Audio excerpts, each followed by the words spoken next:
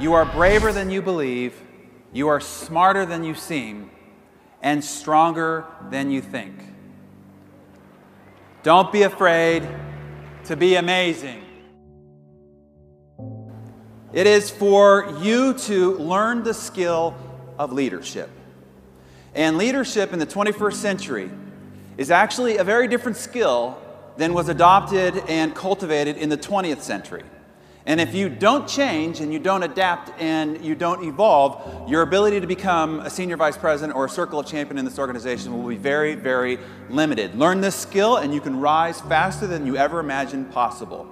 So what I want to do is tell you, as publisher of Success Magazine, we are constantly purveying the landscape, trying to look out ahead for you, to figure out where the economy, where the marketplace, where the opportunities are out in front of us, because our job is to empower and equip entrepreneurs with the resources, tools, insight, and information they need to go out and build successful organizations and create abundant, prosperity-based lives. So as we look out over the horizon of the 21st century, I have both good news and bad news.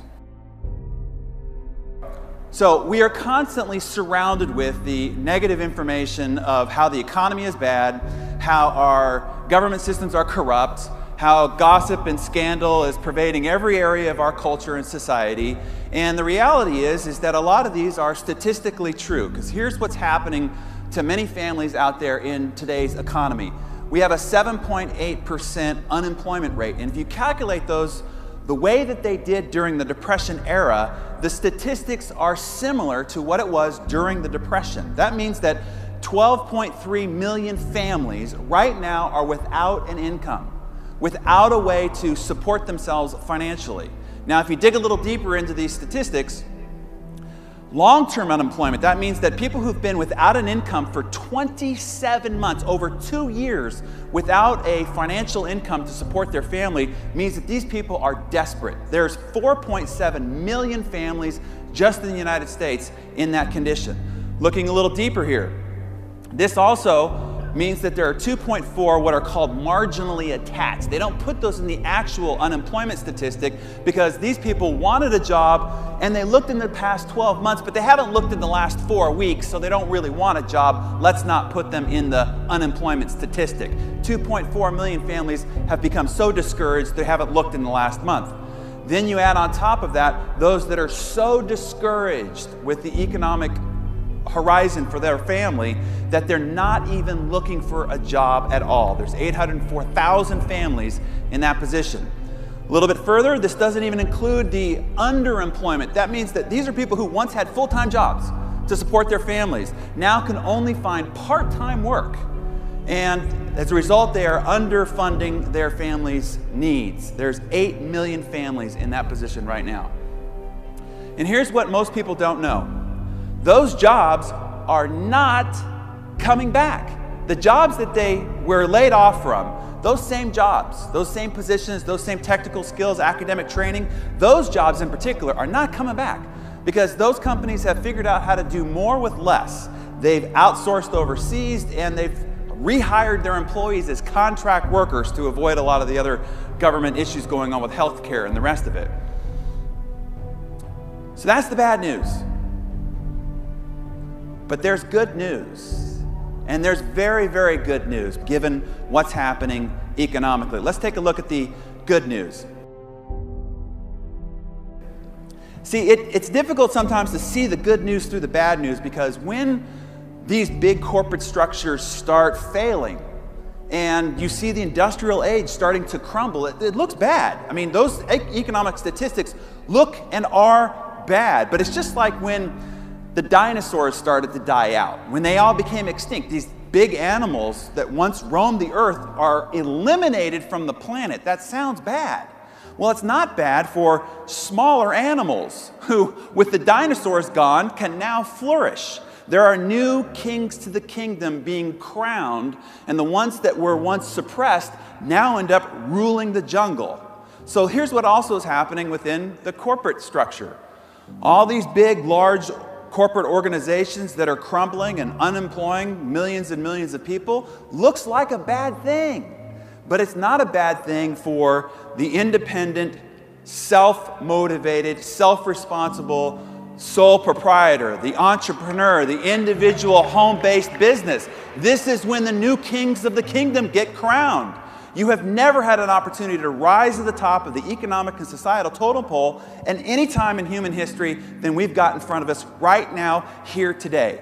I mean, 40, 50 years from now, when you've got your great-grandchild bouncing on your knee and they're going to ask you how all this was possible, you're going to say, I was there at the right place at the right time. The industrial age started to crumble, and then the new age of the individual sole proprietor, independent business owner emerged, and I was right there with the right company, with the right opportunity at the right time. That's how all this was made possible. So we are undergoing, and I'm telling you as a person who studies this economically and marketplace-wise, one of the greatest economic shifts in all of human history. There's this great redistribution and then expansion of wealth going on right now. I'll give you this statistics. This comes out of Merrill Lynch. Here's the way it's evolved. In the 1900s, there were only 5 million millionaires anywhere worldwide. And then the progression was 50 years later, there was 100,000. 30 years after that, there was 1 million. 10 years after that, it doubled. And then by year 2000, there were 7 million millionaires worldwide. And then a lot of people thought that they missed their chance because we saw the dot-com bubble, we saw the 9/11 travesty, and if you didn't make your wealth by then, it didn't look like economically it was ever going to be possible again. Except that by 2010, this had expanded to 10 million millionaires. So here we are, 2013. What does the forecast of the future look like? Just by 2020, the number of millionaires worldwide is expected to double. That means that wealth is expanding, that wealth that was usually contained in the small upper echelon is being redistributed down the line, and then wealth is expanding up at the same time as well. So there's never been a time in all of human history to take advantage of the economic and wealth forecast of the future than it is right here at this time. But don't get 20, 30 years down the road and go, if I had only worked a little harder, if I'd only tried, if I'd only pushed myself, I wouldn't be in the situation that I am right now. I'm telling you, now is the time, like never before, to work, to invest yourself, to grow yourself, to become the leader you're capable of becoming. So it is an unprecedented opportunity for those who acquire the skills. You can't just be at the right place at the right time. You just can't bring your surfboard out into the middle of the ocean and just expect that the waves are going to take you without having to learn how to paddle and learn how to get up and surf. You know, you do that, the waves are just going to crash you into the rocks. You got to develop some skills. So let me tell you why leadership is the most important skill, particularly in this era of incredibly expanding change.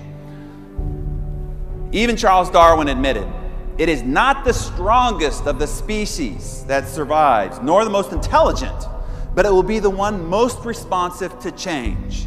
So I don't care how strong you are or how intelligent you are, it is not going to be the skill you'll need going forward into the future. There are a few certainties in life we know about, right? Death, apparently a lot more taxes, and change. And the reality is change is now speeding up like never before. Let me give you the stats on this. There are several shifts causing an acceleration in the speed of change in our society. Technology, knowledge, globalization, and the demographic majority. Technology. This comes out of Raymond Kurzweil's essay, The Law of Accelerating Returns, where he says that in the 21st century, we will not experience 100 years of change like it has been for the previous centuries. We will experience not 100 years of change, but 20,000 years of change. In other words, 10x the number of change that we've seen in all of calendared history. Then we take a look at knowledge. Statistically, it's known that by 1990, it took 150 years to double all of human knowledge. Today, 1 to 2 years. By 2020, all of human knowledge will double every 72 days. 5 times a year, all of human knowledge will double. Globalization. Competition for talent, resources, attention, and sales are no longer local. You're not competing with the business down the street or the other member of your chamber of commerce. Today, you are competing on a global scale. You can't just learn to be a leader in your community, in your neighborhood, in your state, in your region, in your country. You've got to learn how to be a global leader if you want to take advantage of the economic forecast of the future. And then another huge shift, particularly impacting your ability to lead, is what's happening demographically within the workforce. So the millennial generation, these are people born in the 80s and 90s, are the largest to enter the workforce in all of recorded human history. Then there'll be half the workforce in just 4 years. Half of everybody working will be of a millennial. And when they enter, by 2020, they'll have most of the leadership roles within our society. And then we'll have 5 generations. It's never happened. We have 5 generations all working in the workforce at the same time. This is the reason why the balance and skill of leadership, learning how to lead in these dynamic environments, is going to be a critical skill. And then we've also had a new milestone that was passed last year. And that is where we have more women working than men. In fact, the unemployment rate for men was 9.3% last year, and it was only 7.6% for women. And the number of stay-at-home dads doubled. That means that the stay-at-home dads, yeah, woo! That means that 1 out of every family that has a parent at home, it's the father, and the mother is out driving the economic engine. So if you're going to develop this skill of a 21st century leader that is going to be able to lead in these dynamic and ever fast-changing times, let's talk about what it's going to take to build you as a 21st century leader. So there are a few things that we need to focus on here this morning in a very short period of time. What are the attributes of a 21st century leader? And how do they compare and contrast to what you're used to in the 20th century? What are the skills that you need to develop and hone in order for you to be the kind of leader that's going to rise to the top of this organization and take advantage of these economic opportunities? How do you develop a team as a leader? What are the dynamics of team development? And then lastly, how do you measure success? Because the measurement of success for today's leader is very different than it was for the leader of yesteryear.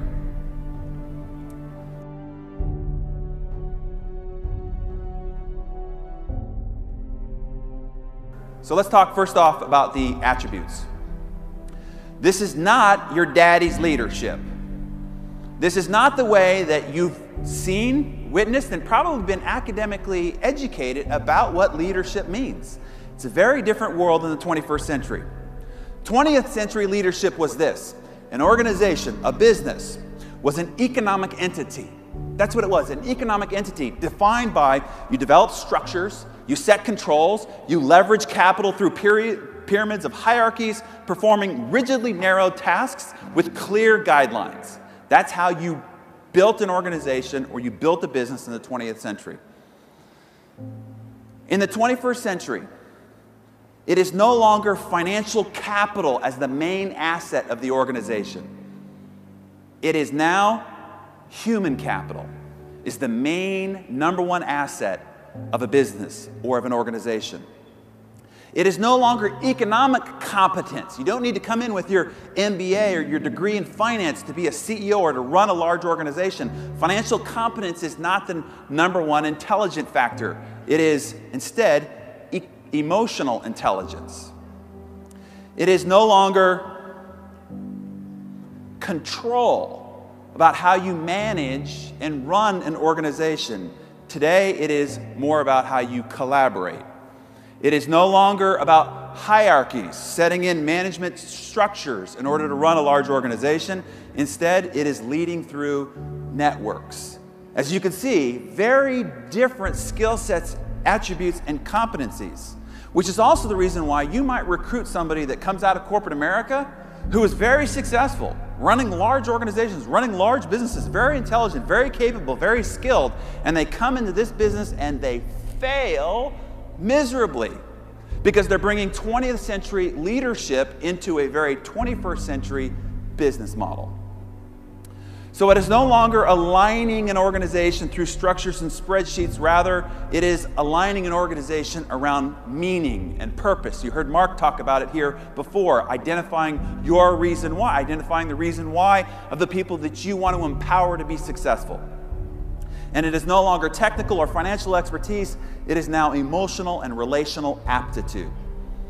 And it's no longer about developing followers. It used to be leadership is to go and develop disciples, develop followers. Today, 21st century leaders are about developing other leaders that can adapt quickly to all these dynamically changing times. Your competitive advantage, how fast you will rise to senior vice president, how fast you will become a circle of champion, is all predicated on this one factor. How fast can you grow and develop leaders?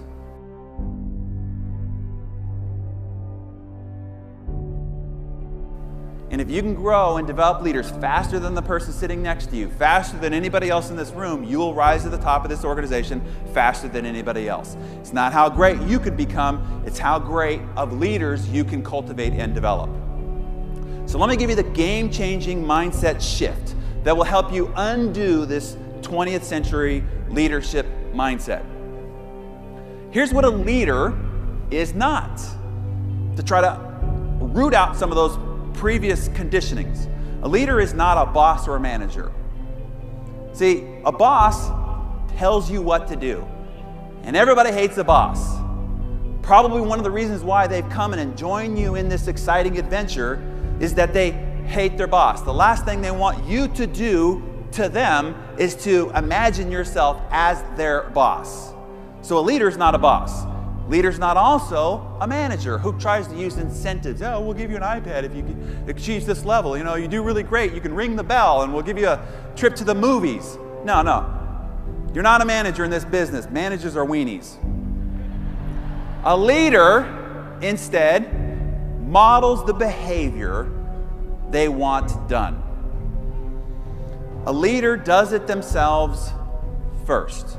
They'd never ask others to do what they are not willing themselves to do first. That is a very different attribute than 20th century leadership. So a leader is by example. Now, this is one of the most basic principles of leadership. You've heard it 1,000 times.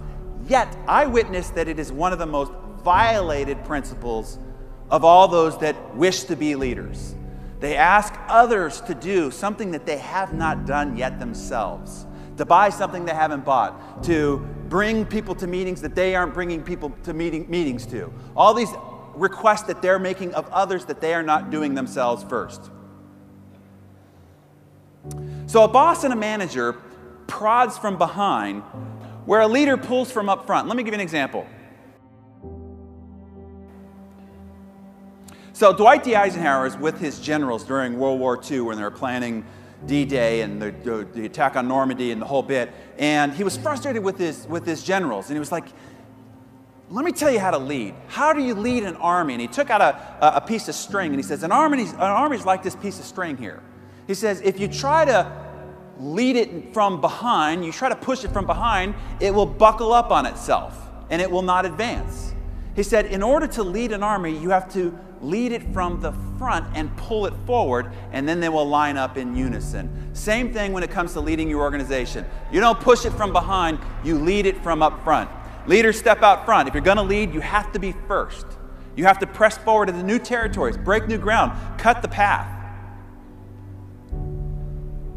A boss and a manager divide and delegate responsibility, whereas a leader takes responsibility.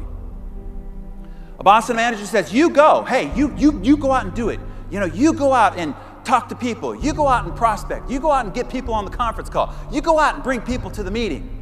A leader says, let's go.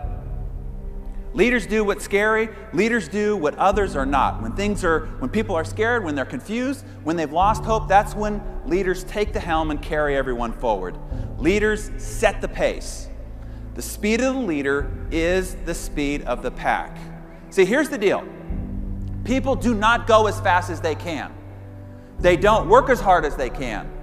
They don't strive to the peak of their potential. They don't go as fast as they can. People instead go as fast as the leader.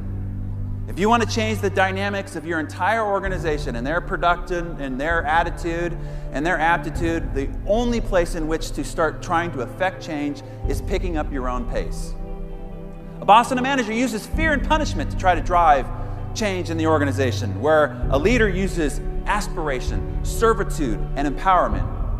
Ross Perot put it this way: lead and inspire people. Don't try to manage and manipulate people. Inventories can be managed, but people must be led.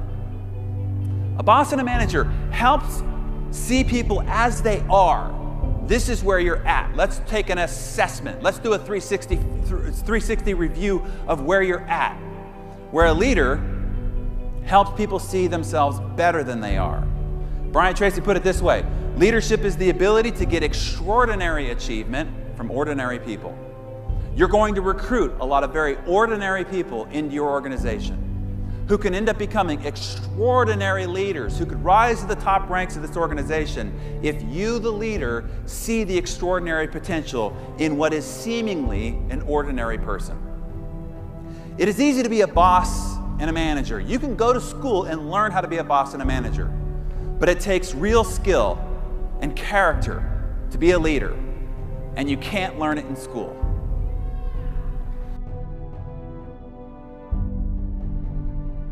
"75% of people consider themselves in the top 10% of leadership ability." Do you see anything wrong with that math?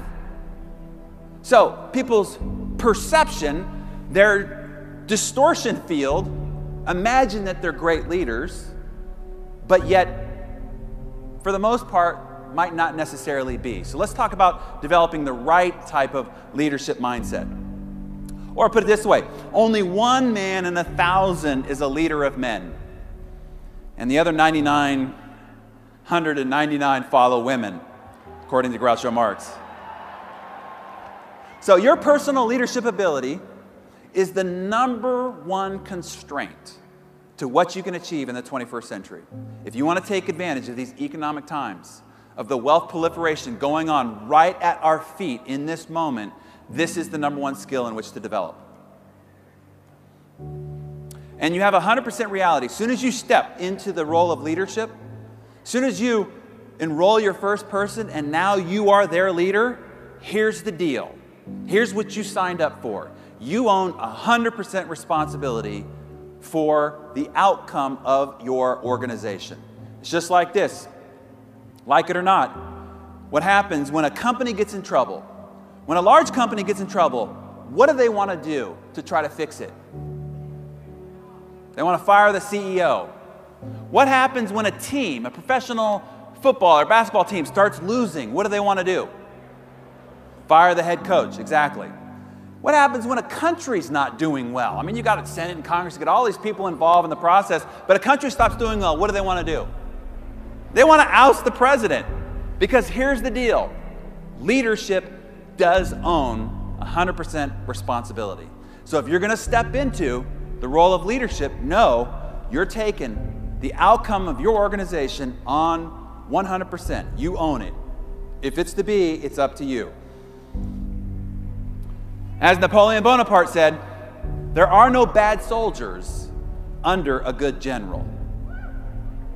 So, building a 21st century leader, here's the question I want to answer for you. How do you get the people you want to do what you want?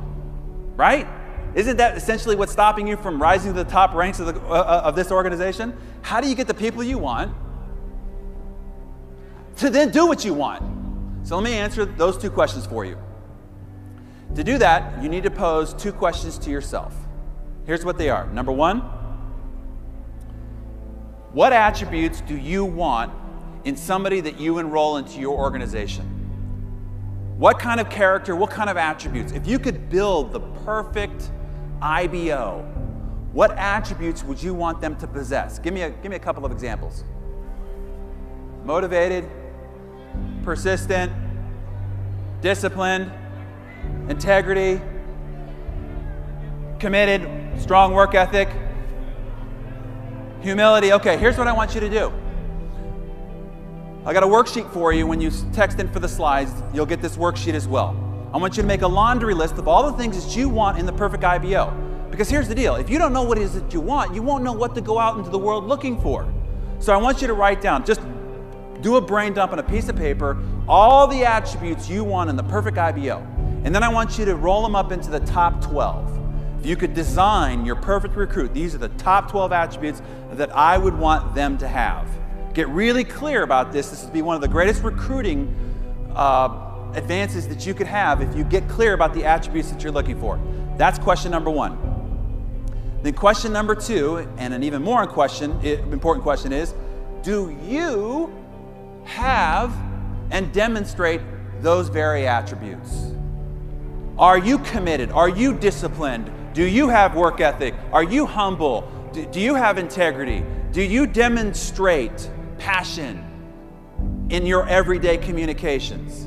So what you do is you take this sheet, and then based on the attributes of what it is that you want, to the right, grade yourself on a scale of 1 to 10 of where you're at on each of those attributes. And so if you want a personal development plan, if you want to become a greater recruiter, which means one that attracts birds of a feather, then for you to attract people of those attributes, you need to become a person of those attributes. So you'll know exactly where to go to work on you so that you can be the kind of leader that you want in your own organization. So the key question for you ultimately comes down to this. If you had a chance to sign up all over again, and you could pick anybody in this room to be your sponsor, anybody, of the tens of thousands of people in here, you could sign up with anybody. Would it be somebody on this front row? Would it be somebody, within the crowd that you've met that you really admire? The answer to the question needs to be, would you want to be sponsored by you? Because if the answer is, well, maybe not, then we have identified your leadership problem, because nobody else wants to be either. So until you figure out what it would take for you to pick you to be sponsored by, then you will develop the kind of person necessary to attract people just of that type of quality. Jim Rohn put it this way: if you want to be a leader who attracts quality people, the key is to become a quality person. Simple as that. John Quincy Adams, one of the forefathers of all that we've got here, said, if your actions inspire others to dream more, to learn more, to do more, and to become more, you are a leader. And then lastly, one of the other great leaders of history, Winston Churchill, said, I no longer listen to what people say, I just watch what they do. See, behavior never lies. Don't listen to people, watch them. So what is the number one action? What I want to do is try to boil all these things that you possibly could be doing as a leader and boil it down to the most essential, to give you something to truly just focus on when you leave and go back to your marketplace on Monday. What action do you need to take in order to rise to become a 21st century leader? So to answer this question, I'm going to ask another great leader of our time, Mr. Art Williams. Matter of fact, was the leader of an organization that Greg Provenzano came from before founding ACN. But Art Williams, if you're not familiar with him, was a former high school football coach. That was his qualifications to be a leader. That was his resume, high school football coach.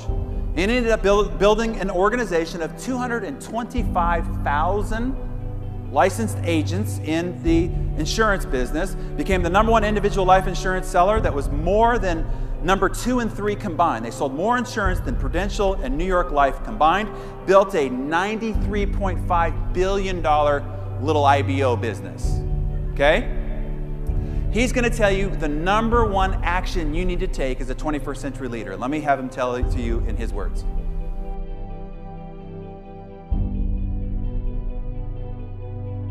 Do it and do it until the job gets done. And then they talk about how great it is to be somebody they're proud of. We need leaders in America who can do it. If you want to become somebody, do it. If you want to go in business for yourself, Do it. If you want to become financially independent, do it. I hear too much talk in these United States. Everybody can talk a good game. We need people in America who can do it. I go all over this country with A.L. Williams, and I have people say, Art, you can count on me. Wonderful. Just do it. Art, I guarantee you this is my last stop. I'm going to win now. Super duper. Just do it. Art, if I could just have one good month and get the ball going, I know I could make it big. Super. Just do it. Art, if I could just pay off this debt, I could really go. Great. Just do it. Art, if I could just sell my house. Do it. But houses ain't selling. Do it anyway. Art, I'm not making any money. What can I do? You just do it. Do what, Art? You do it, and do it, and do it. Art, I guarantee I'm gonna win this contest. Super duper. Just do it. Art, I'm over the hump now. Watch my smoke. Great. Just do it. Art, I want to make it so bad I can taste it. What I do? You just do it. Art, I'm a vice president now. Can I quit doing it? No. Art, I don't know if I can keep on keeping on. I'm really hurting. What I do? You just do it. Do what, Art? You do it, and do it, and do it. Art, all my life I've wanted to be somebody important. Well, what do it then? Art, I'm going to save money so I don't have to go through this again. Great. Just do it. Art, I don't feel like I've had enough training. What I do? You just do it. Art, my manager don't give me no help. What I do? You just do it. Art, you don't understand. I was Mr. Everything at my former company. You don't mean I have to start off down at the bottom and do it, do you? Yep, you really got to do it. Art, what's the primary difference between winners and losers? The winners do it. They do it, and do it, and do it, and do it until the job gets done. And then they talk about how great it is to finally have achieved something unique, and how glad they are that they didn't quit like everybody else, and how wonderful it is to finally be somebody they're proud of and make a difference with their life. Thank you.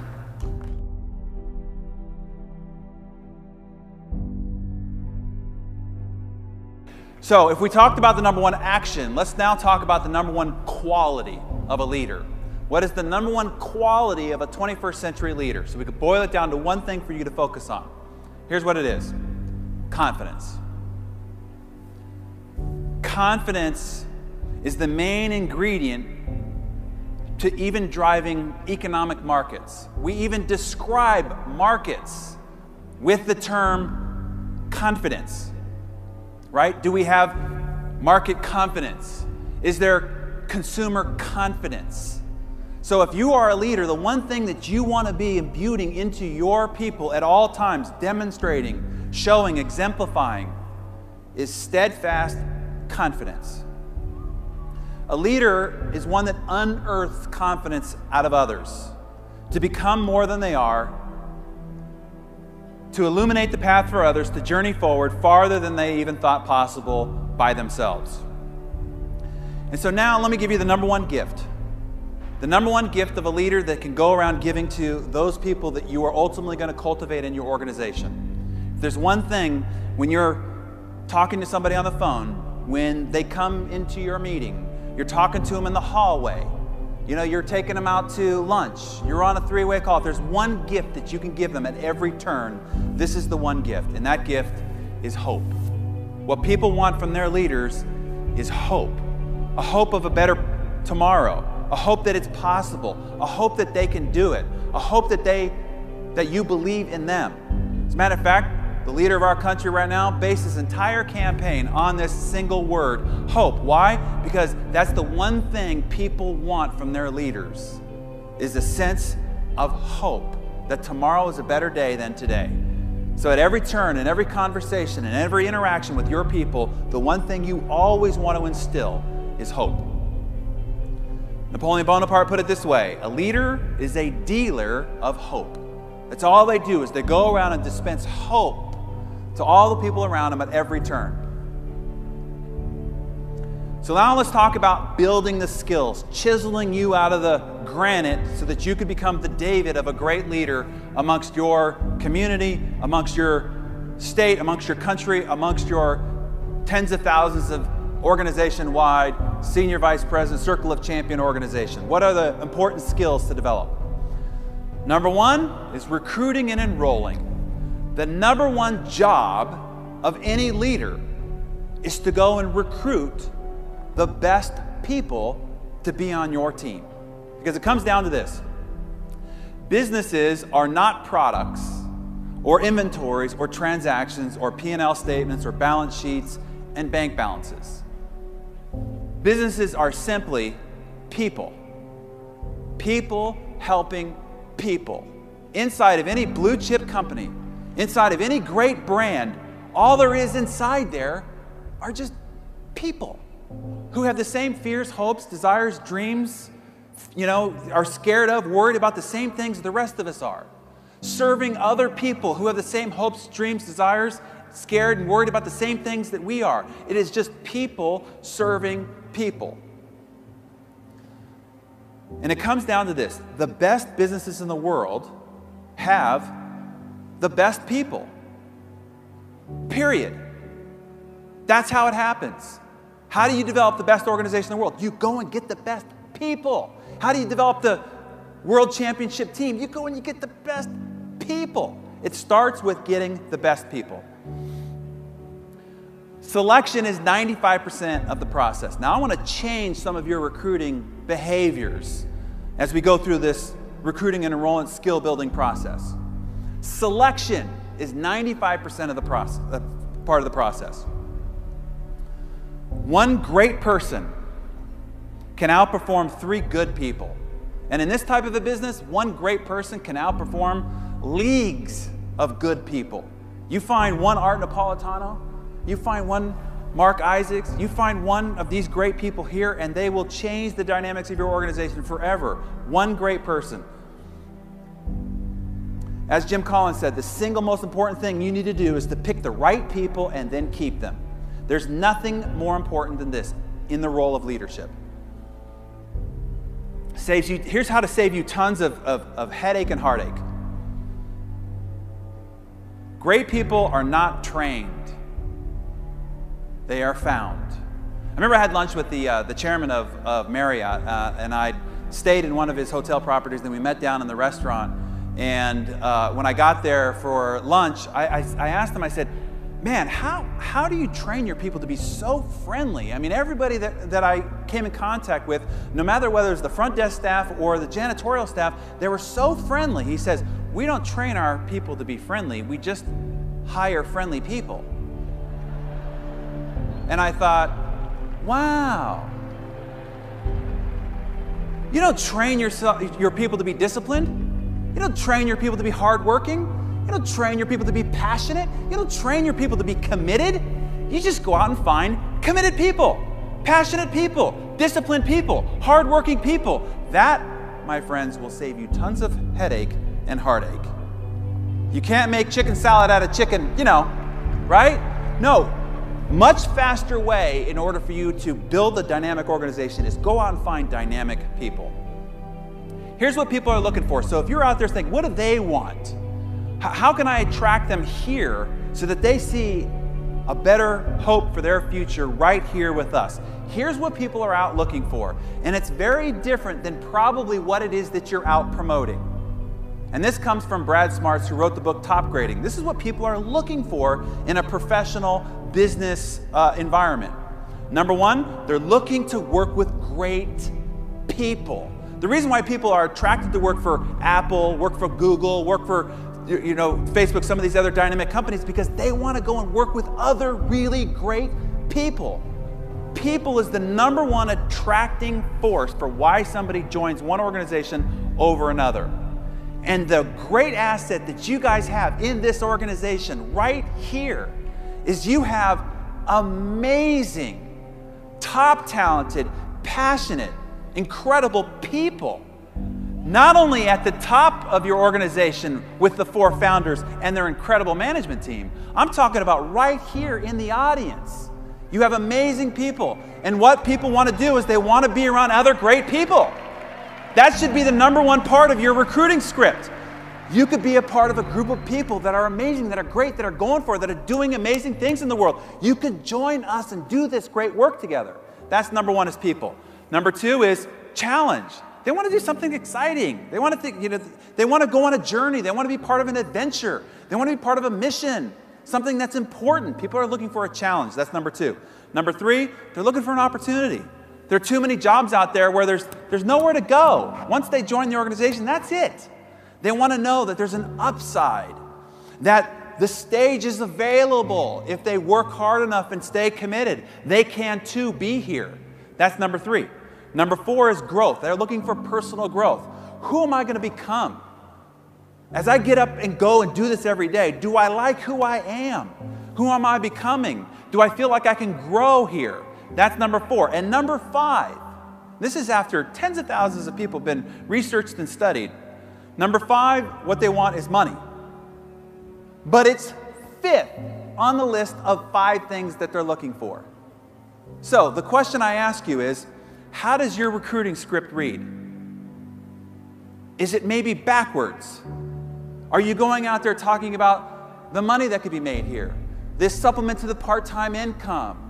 Or, what great financial freedom is available here? Because if you are appealing to the least interest aspect of what people are looking for. Instead, talk about the amazing people. Talk about the great challenge, the great cause, the great adventure that you have here, the great opportunity for an upside to become somebody, to stand up here and be arm in arm with the circle of champions. Rearrange your recruiting script. And this is what Steve Jobs says that he was looking for whenever he sat across the table from somebody else. He said, when I hire someone really senior, competence is the ante. In other words, look, you got to be intelligent. That's table stakes. They have to be really smart. But the real issue for me is, are they going to fall in love with Apple?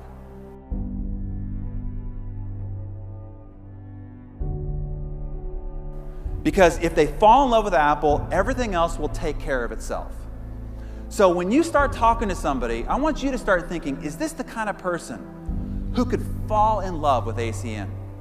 Who has the kind of DNA, the kind of personality, the kind of heart, the kind of spirit, who could fall in love with what we're doing?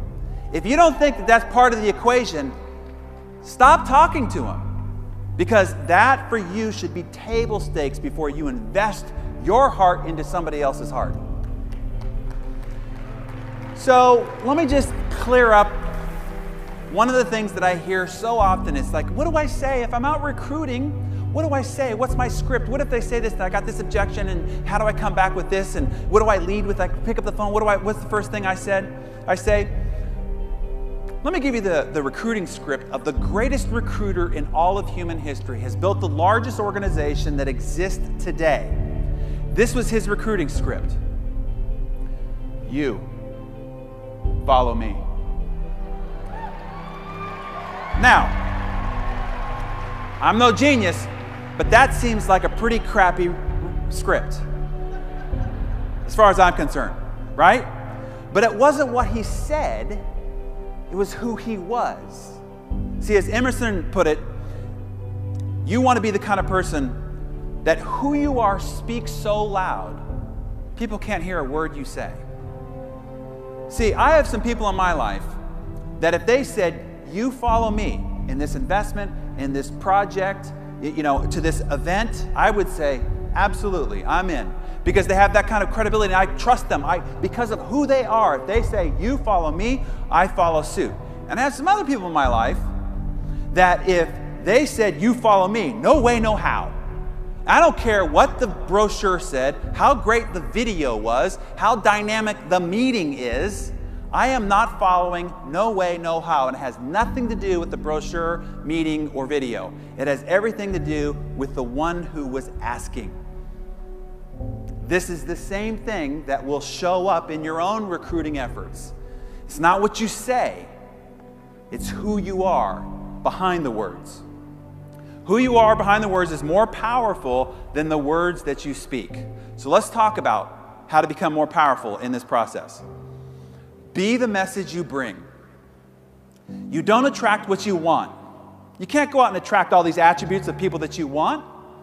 You only attract who you are in reflection.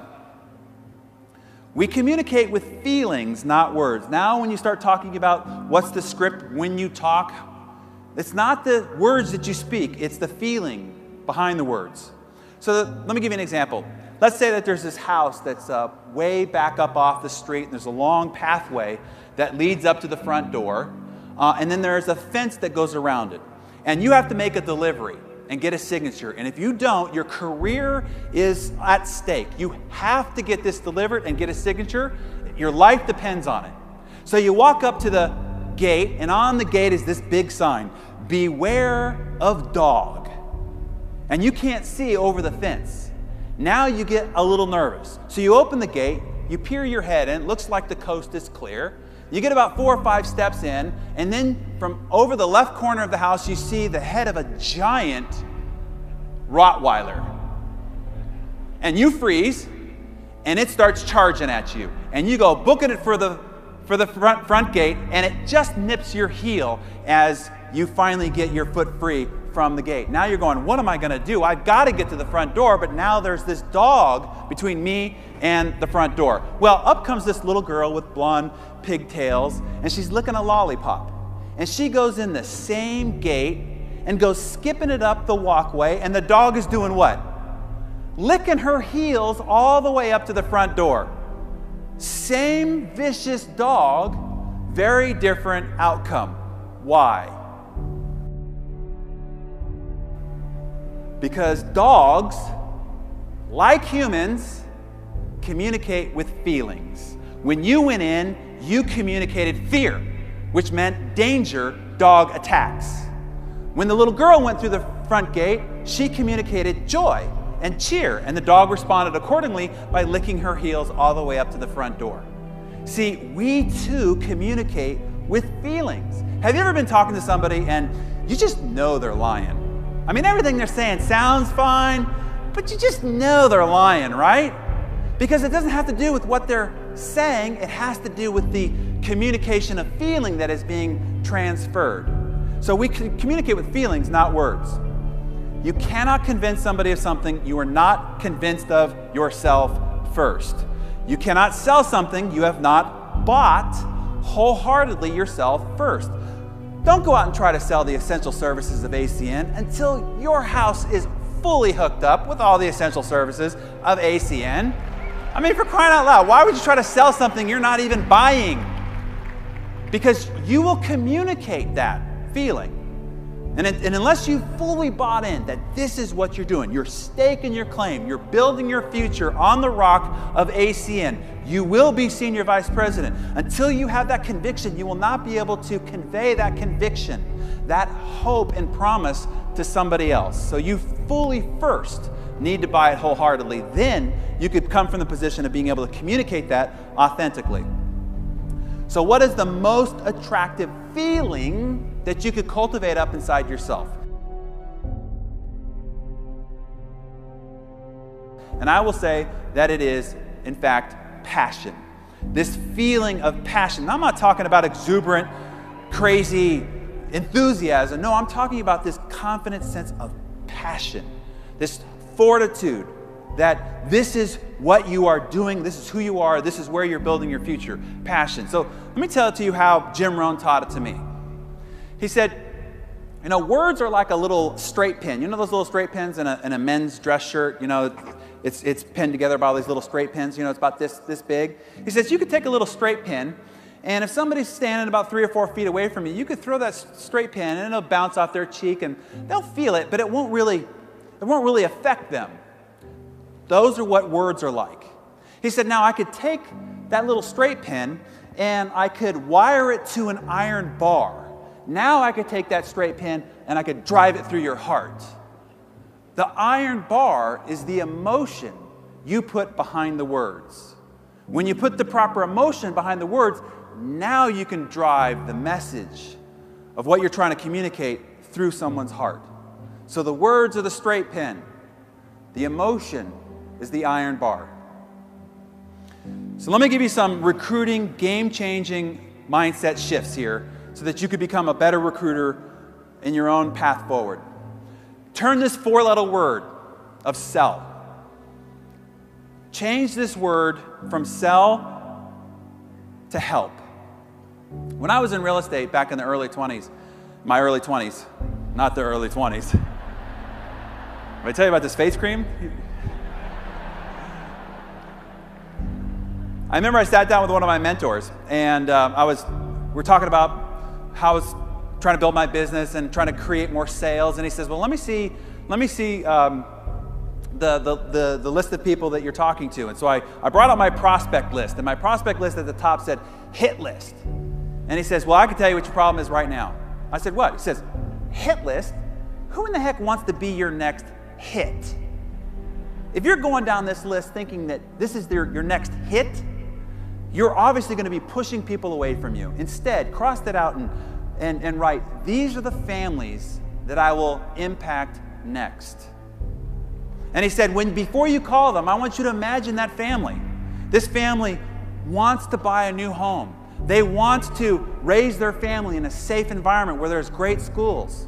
They want to get out of this cramped environment and upgrade to a new home where they can get their children into better schools, where they can grow their family in a comfortable environment. I want you to think about their fears, their hopes, what they're worried about, what they're scared of, and then pick up the phone and call them and talk to them about your services. Think of how you can help people, not how you can sell people.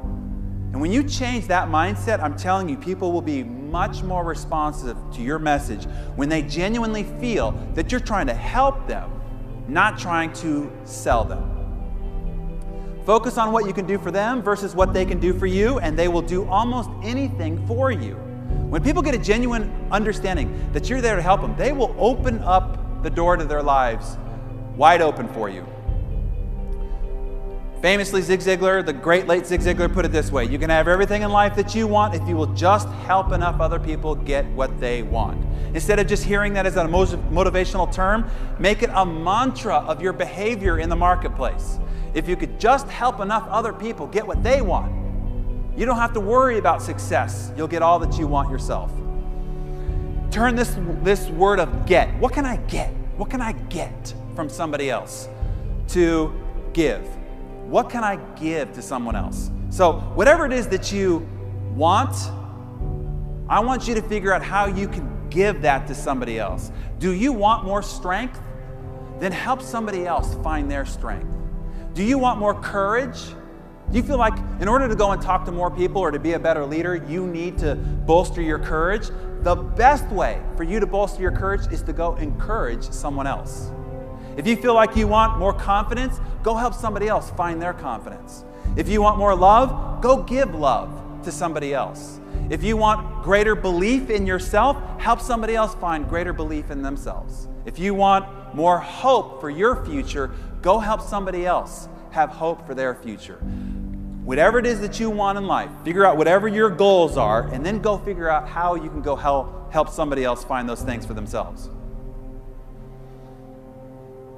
And then turn communicate to connect. See, in this world of technology, we're communicating all the time. But that is very different than connecting. Tweeting and Facebooking and emailing, that is not connecting.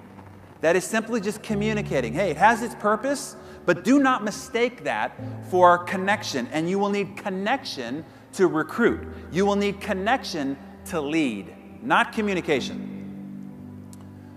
It requires face-to-face, heart-to-heart.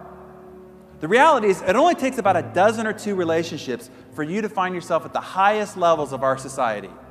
You can ask Warren Buffett, Bill Gates, Richard Branson, or Oprah Winfrey. Their whole success path has probably come down to about a dozen or two very important relationships. Figure out your dozen or two very important relationships and don't communicate with them. Don't keep in touch with them on Facebook. Connect with them. Face-to-face, heart-to-heart. That's where human beings get it done.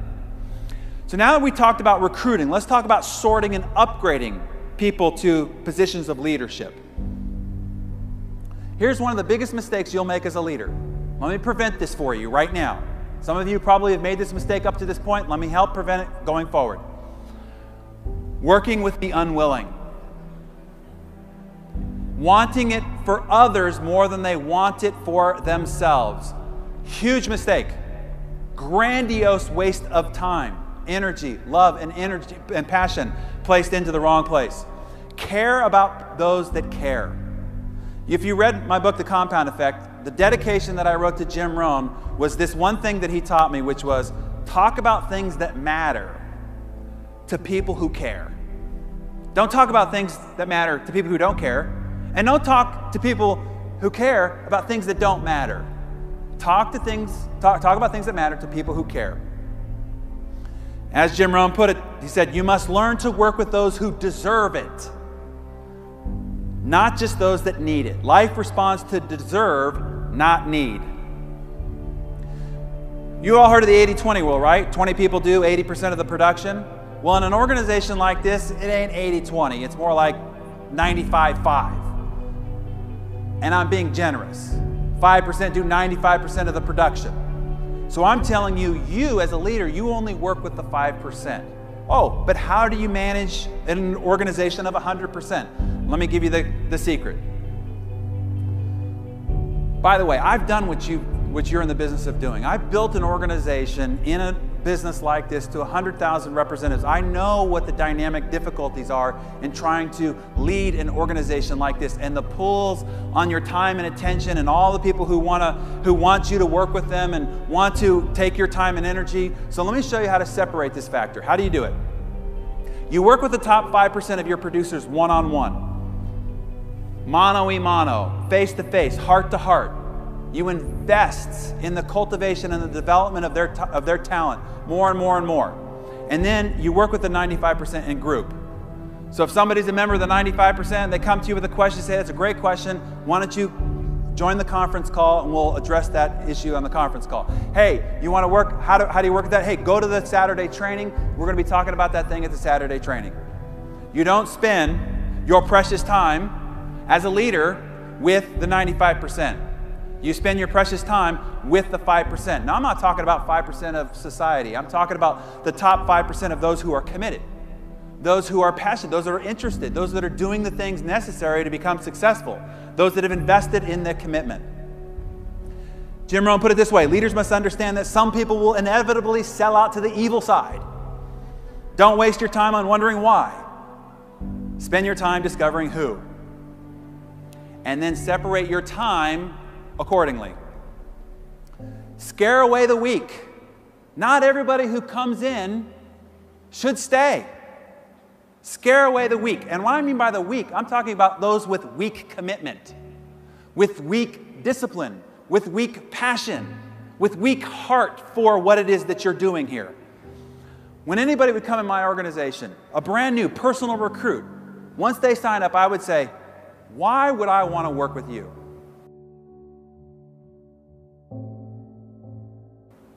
Convince me why I want to work with you. And then I would ask them for core commitments. Here are the 10 core commitments it takes to work with me. If you don't want to commit to these 10 core commitments, I can't work with you. My time, my energy, my goals, my aspirations are way bigger than is possible for me to work with somebody who can't at least commit to these core commitments. You should have the same standards set for yourself. By the way, that was the same standard when it was me and my first recruit, when it was me and my 100,001 person in the organization. As a leader, I suggest that you work with fewer people, deeper, and provide more training to those great leaders that you're cultivating in your organization. So let me give you what I think is the art of networking. And this is how you, no matter what, on a scale of 1 to 10, where you think you are starting, you can go out and recruit 10s. Even if you're a 3 on a scale of 1 to 10 in your leadership, in your capability, how you can go out and recruit 10s. So it doesn't matter who you know, because see, we're all 6 degrees of separation. And that was before LinkedIn. I think now we're 1 or 2 degrees of separation from most anybody on the planet. Anybody that you want to recruit, you can get to, if you learn the art of networking. So let me show you how this works. How to convert 3s into 10s. So let's say you are a 3. You're starting out as a 3. How can you possibly attract a 10? as I told you, people are only going to be attracted to the like qualities. Well, how can you possibly recruit a 10 if you're a 3? Here's how you do it. You go out and you're going to recruit a 3, you're going to recruit a 2, and then you're going to recruit a 4. So all of a sudden now your time and attention is dedicated to that 4. It's you, mano a mano, with that 4. Now what happens when a 4 gets started? They're going to go out and they're going to recruit a 3, and they're going to recruit a 4, and hey, they might recruit a 5. Now it's you and the 5 working mano a mano, hand in hand. Now, the 5 goes out and starts recruiting. They're going to recruit another 5, a 6. Whoa, a 5 could even get up to a 7. Now you're like, Eureka, 7. Now again, we're not talking about title of previous career, financial income, or economics. We're talking about a 7 in terms of commitment, a 7 in terms of passion, a 7 in terms of heart, of what they want to do with this grand adventure called ACN. So now it's you and that 7. You're not relying upon the 5 or the 4 to teach the 7. You're jumping down and working hand in hand with the 7. Now the 7 goes out and recruits, finds another 7, 8. Now it's you and the 8 working hand in hand. The 8 goes out, recruits another 8, a 7, a 9. You've got a 9 on your team. You do not rely on everybody in between you to go and work with the 9. You jump down shoulder to shoulder, arm in arm, and work with the 9. And now a 9 will recruit another 9, another 9, 10. You now have a 10 front line on that team that you work with personally. Now, it only takes 2, 3, 4, 5 of these for you to become supremely successful. For you to end up having one of those fancy cars that's parked outside of the Westin, or one of those rock star watches that I see a lot of these guys wearing here. It only takes a few of those 10s. And again, we're talking about a 10 of commitment, passion, and energy. Like Art Napolitano, I mean, these people, we're not talking about people that have resumes of running blue chip corporations here. We're talking about people who have passion and energy and want to do great things. They're 10s. You find your 10 arm in arm. And it does not have to come front line. The front line is just the doorway to the rest. Go down and find your 10, and now you've got one in that team. That's how it works. Dave Ogilvy, who was one of the great advertising gurus, put it this way: if each of us recruits people who are smaller than we are, we shall become a company of dwarfs. But if each of us recruits people who are bigger than we are, we shall become a company of giants. That's how you create an extraordinary team, no matter where you think you are on the scale of 1 to 10. And one person, just one person, can light it up for your whole team, for your whole organization, can make the difference, the entire speed of the group. You ever watch a cycling deal where they're all in a peloton, they're all going at the same pace, and then one guy breaks out, and then the whole peloton works like a dog to try to just catch up to that person. And if you have a particular racer that is faster than the rest of the group, you'll find that the whole speed of the race will speed up. It's kind of like a dog pack. If you're out, on a snowy mountain, you need one lead dog, one strong lead dog, because the rest of the dogs will fight to just keep up. Same thing in your organization. You want to go and change the dynamics of your organization, you want to speed up your organization, go find one great recruit, throw them in the middle, let them run, and the rest of your organization will speed up just to try to keep pace. We're talking about keeping pace in attitude, keeping pace in behavior, discipline, and productivity. Now let's talk about team development. How to develop a team.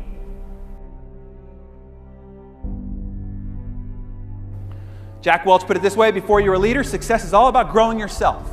When you become a leader, success is all about growing others. How do you grow others?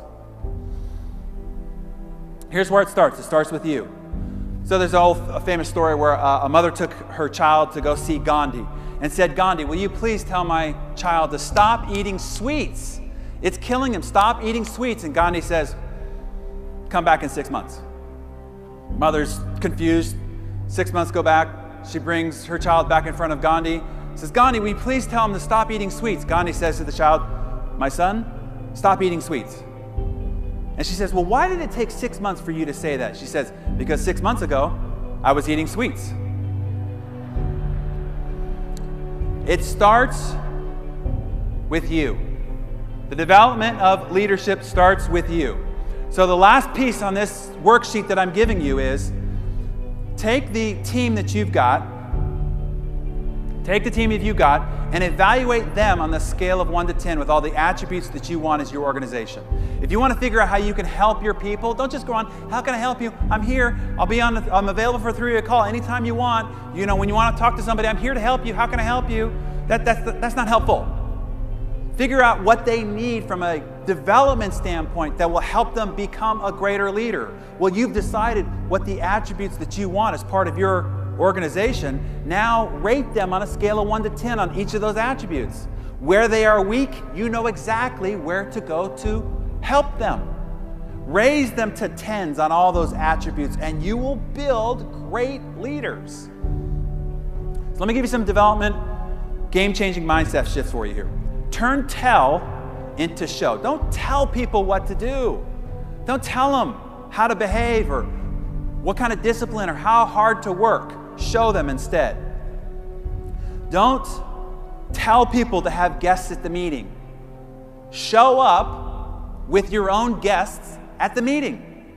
Don't tell people to have people on the conference call. Show up with your new people to the conference call. Do not tell people to make 3-way calls.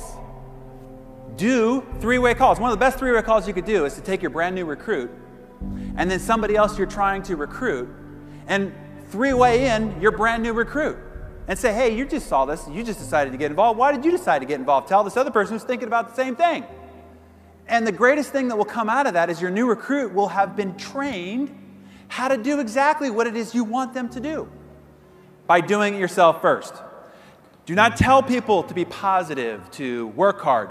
Show them how positive you are. Show them how hard you're working. Demonstrate that which you want others to do. People do what they see, not what they hear. People do not want to hear a sermon, they want to see one instead. There are too many hypocrites in society. People are tired of hearing other people tell them what to do. They want authenticity. Do what you want others to do, be what you want others to be. And you should only teach what you believe. And you should not teach what you don't practice. This is one of the things that disturbs me about the personal development industry. There are a lot of people teaching people about things that they do not practice themselves.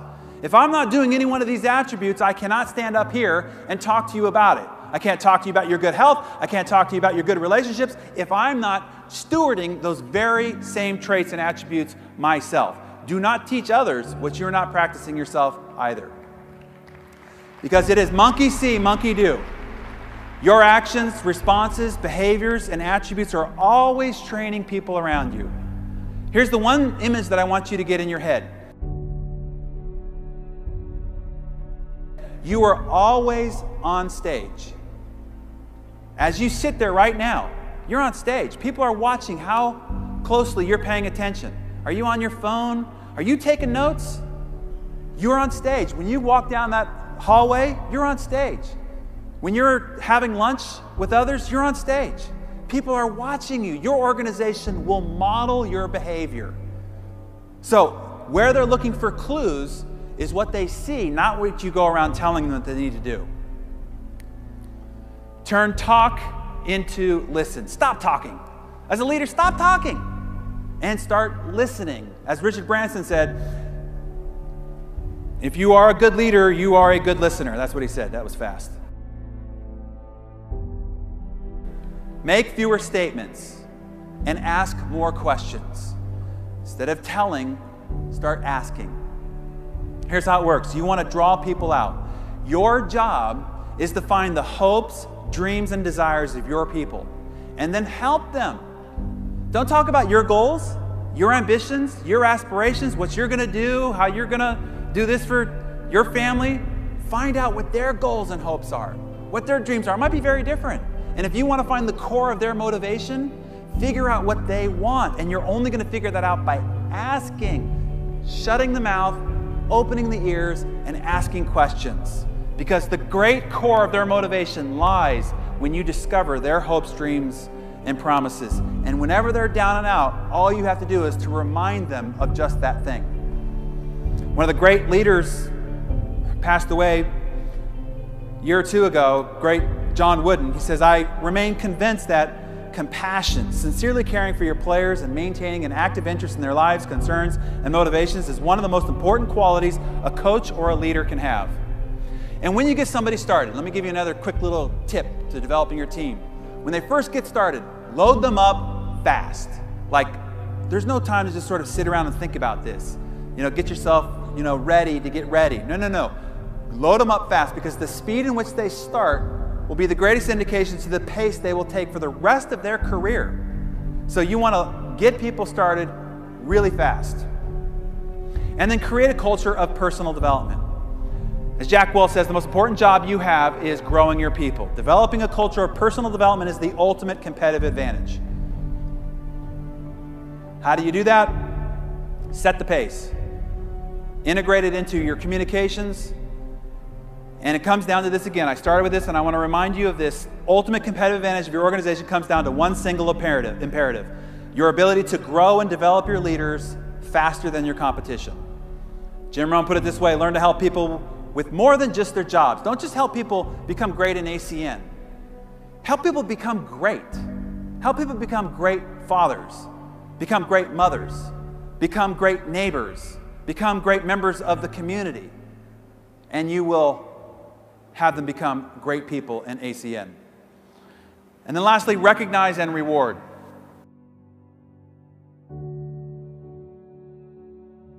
Let me give you some game-changing mindset shifts here. Don't seek praise. Don't seek the limelight. Don't seek to give your own testimonial. Instead, heap praise.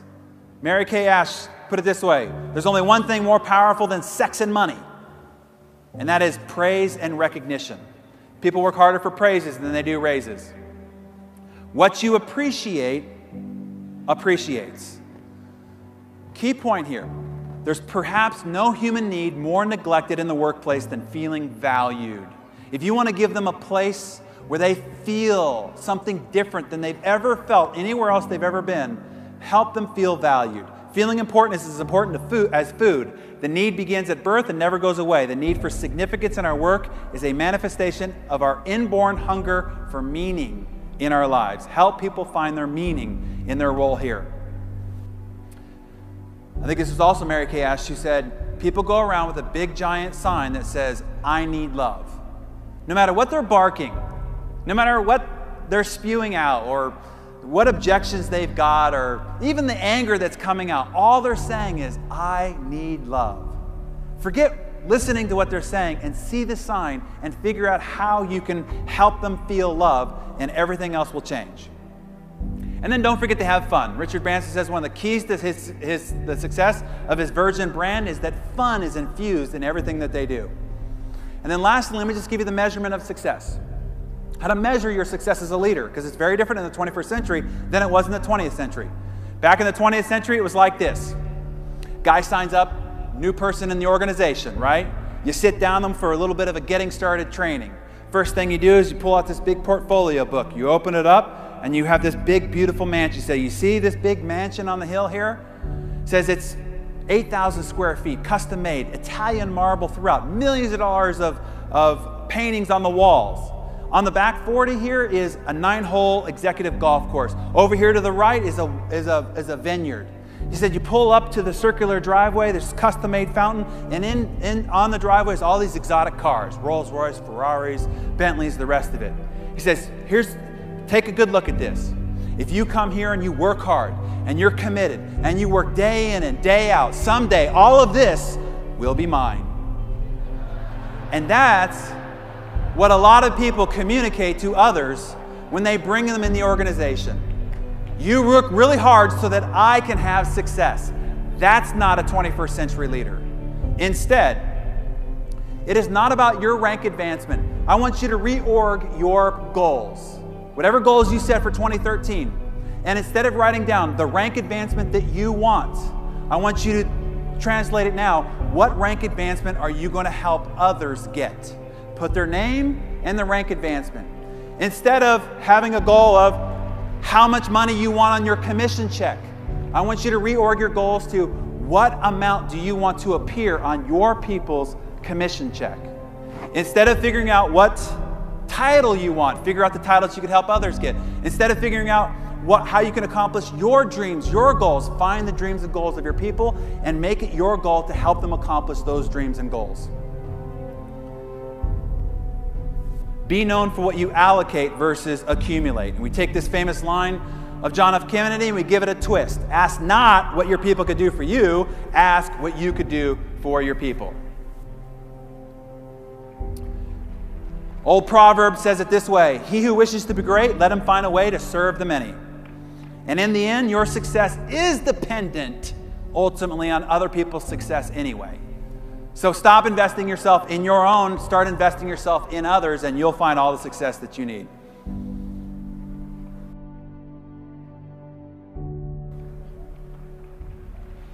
As a leader for the 21st century, consider that position a privilege to be able to lead other people's lives, lead them to a better future. See it also as a responsibility that you take very seriously. You are influencing the future of other people's families' lives. Take it very seriously. See it as an opportunity for soulful fulfillment, for you to do great work in the lives of others. And it gives you the highest reward.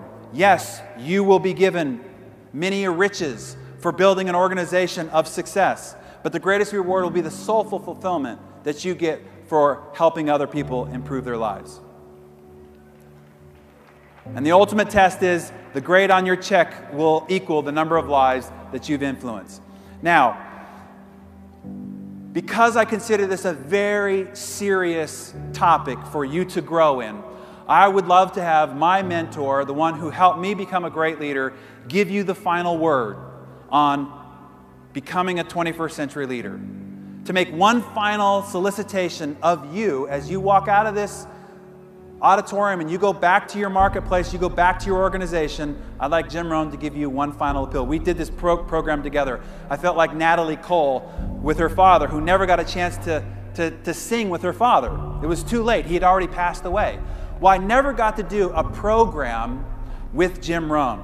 So what we did instead is we went through all his archival library. I wrote down every question I ever wanted to know from Jim on leadership, on wealth building, on communication, on persuasion, on being a great leader. And I asked those questions, and then we went through all of his lifetime of archival library, and then we found his answer, and we created this interactive dialogue, which is kind of like Natalie Cole singing with her father, singing Unforgettable. We now have this Lessons of a Lifetime program that Jim and I have put together that I think is extraordinary. And as I was going through some of the archival footage, this is one of the things that we're putting into Volume 3. We only have Volume 1 out, but it was so great, and it's what I would want Jim to tell you right now. So I'm going to let him tell it to you in his words.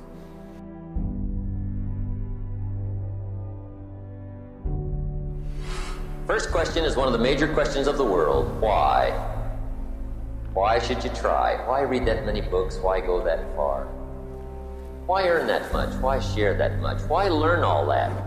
Why get up that early? Why put yourself through that much? Why try for all that? Good question. Why? One of the best answers to why is the second question. Why not? What else are you going to do with your life? Why not see how many books you can read, how far you can go, how much you can earn, how many friends you can make, how much personality you can develop, influence you can have, how many things you can accomplish, how far you can go and what you can see? Why not? You got to stay here till you go. Why not? The third question is, why not you? Why not you? Some people have done the most incredible things with limited start.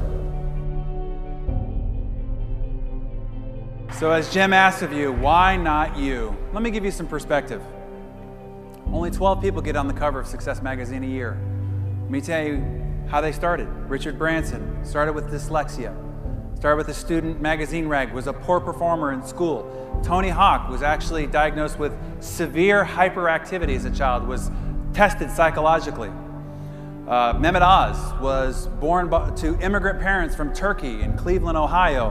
Mark Cuban his grandparents were from Russia. He started out as a bartender, and he was fired from his first job as a salesman selling computer software, the job that he had before starting broadcast.com.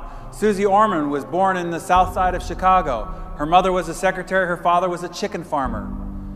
Steve Jobs was born to 2 university students who gave him up for adoption, to parents who never went to university. General Colin Powell was born in Harlem to 2 immigrant parents from Jamaica, who was a solid C student. Why not you? As Winnie the Pooh put it,